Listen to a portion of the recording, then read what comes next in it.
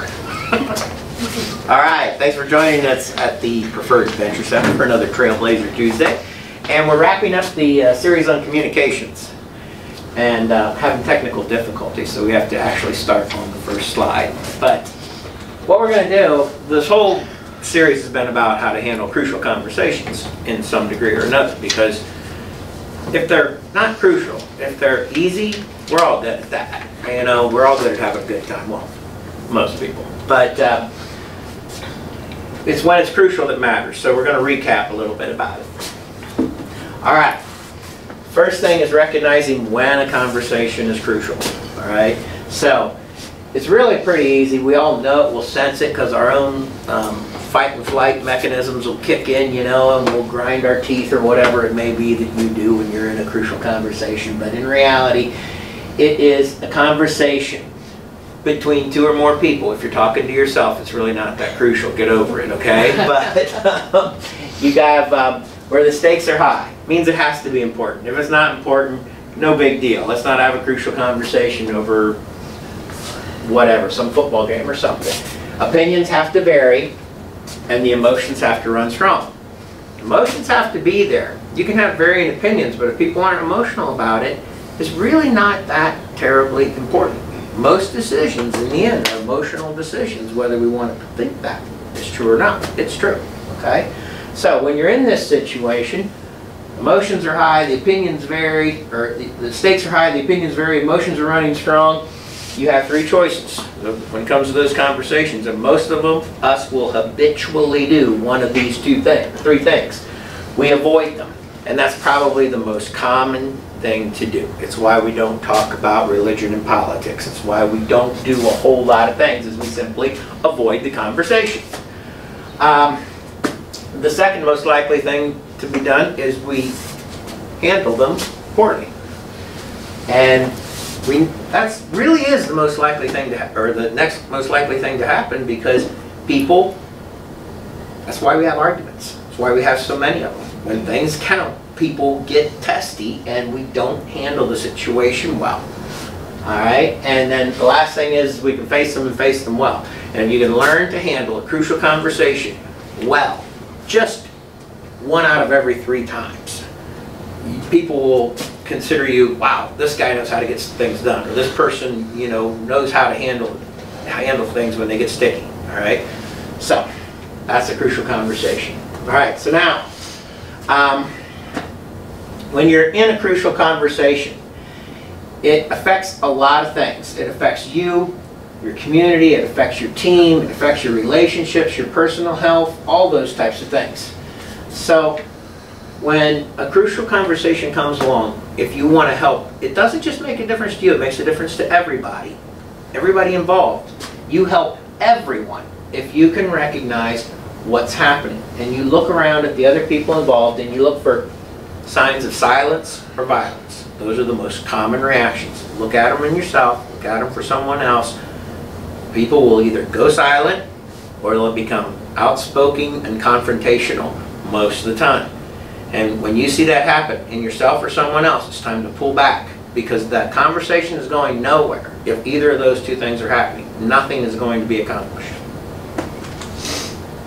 All right, so it's very tricky sometimes, especially in a larger group, to be able to speak persuasively without being too confrontational.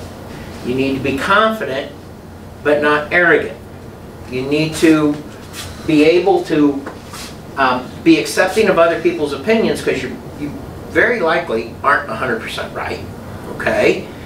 But you have to let people know that you respect those opinions. So let's say you're in the middle of a group conversation, things are obviously getting sticky. You think you've got a good point of view and you want to restate it, but if you just stand up and pound the table and say, this is what I think, you're probably in trouble. All right? Remember, early on we talked about how when people listen, they hear what you say, but then they make up a story about why you say it. You have to handle that early on. If you can get everybody to sit back, take a breath, remind them, hey, we're all on the same team here, okay? Let's just talk about this a little bit. Recap your facts. Now, when we say recap your facts, that's not saying why you think we should come to this conclusion. Stick to the facts, because if you can all agree on the facts, you're starting from a common ground. Recap your facts, and then you tell your story. This is the things that you thought of when you heard the facts. So, these are the facts, and I think this, because of this, this, and this, if we take these steps, we should come out with a good conclusion. That's your story. But now here's the key. You don't just tell your story and look around the room and say, so what do you think of my idea? You have to invite other people to, all right, now, first of all, are the facts do you see the facts the same way I do? Now, tell me what you think, because I might be wrong. And if you can bring yourself to say that, and you're genuine about it, and they'll know if you're lying, okay? Then people they'll talk to you about their situation, and they'll probably mirror what you did. People mirror other people's activities. If you stay calm, you stay factual, you think about it in a logical way, and you invite their opinion in, they'll do the same for you. It's almost for sure that's what's going to happen. And talking tentatively, Ben Franklin is considered the great compromiser when they were writing both the Declaration of Independence and the Constitution. And Ben Franklin's an amazing guy. He started his own newspaper at 17 years old. He was living on his own, making his own living when he was 13. Okay? When he was 22 years old, he decided that you could get more accomplished if you weren't confrontational, and he cut all words that forbade a definite opinion out of his language. He did not say, it is this, this, and this. He said, it appears to me that in this situation. Now that sounds wishy-washy, but when you read what he wrote, you feel like you could argue with the guy. Or you could, and when I say argue is a good thing if it's done well, okay? He didn't come across as this person. He was perfectly also willing, it was a strategy of his during the Constitutional Congress, to have other people think something was their idea.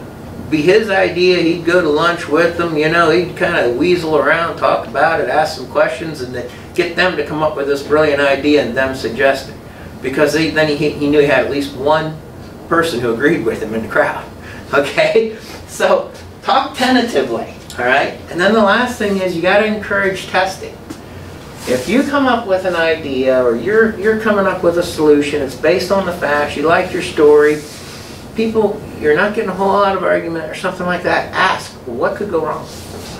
All right, just come out and ask them. And see if you can get some responses to that. Okay. All right, now, this goes back to remembering how to ask for something to get done.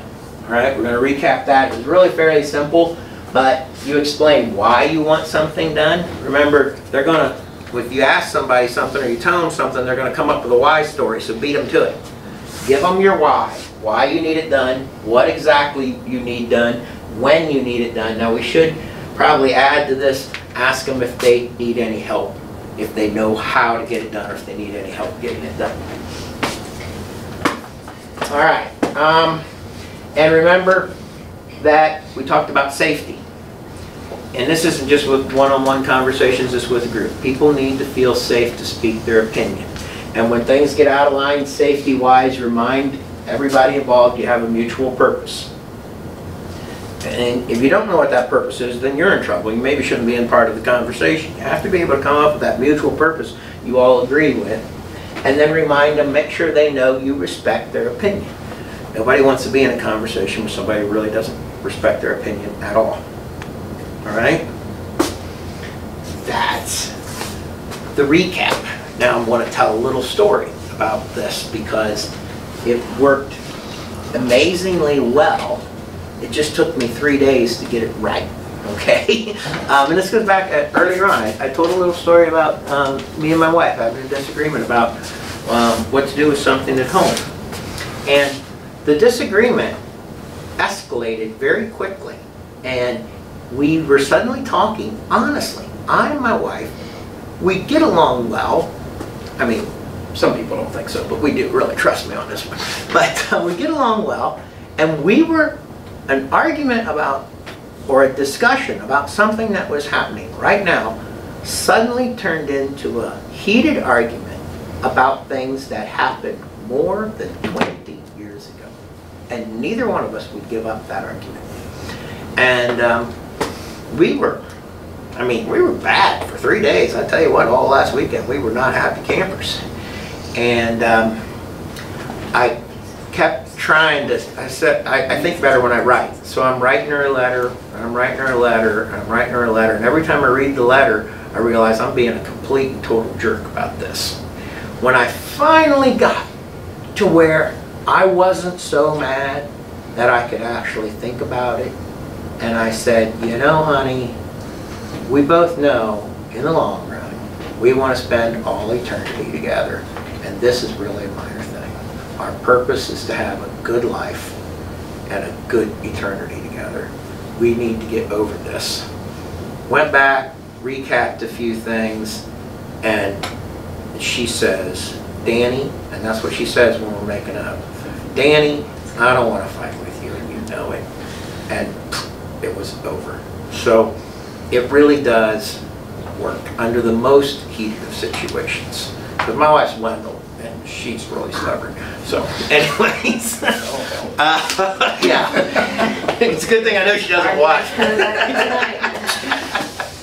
Okay. Any questions, people? I know you're all thinking that I did this whole thing on communications. You're hoping I learned some of it, so I'm trying. Thanks for joining us for another Trailblazer Tuesday. And remember, life is never going to be a walk in the park. So don't go on a walk, go on an adventure.